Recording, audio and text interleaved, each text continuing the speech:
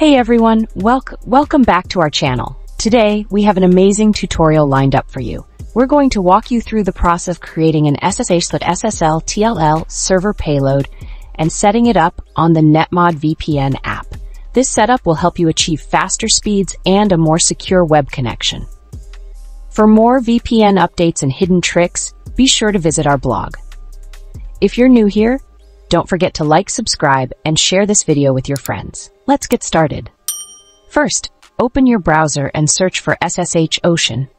In the search results, click on the official link to reach the website's homepage. Once you're on the homepage, look to the upper right corner and click on the menu button to expand the list. Select Services, and a new window will pop up. From there, click on SSH and then SSH Stunnel at the top of the server list. You'll see a new page with various server locations. Choose the location that best suits your needs.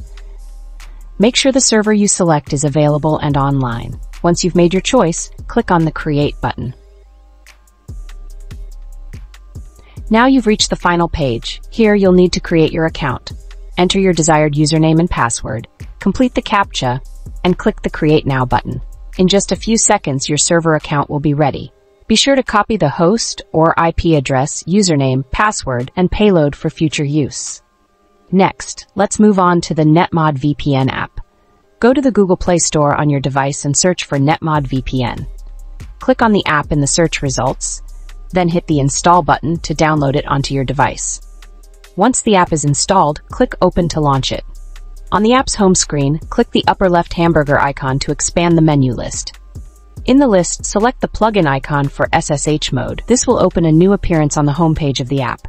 First, copy the server payload from the website into the payload box. Below that, enter a valid SNI bug host, if available, for a faster internet connection. For example, I'll use www.facebook.com here.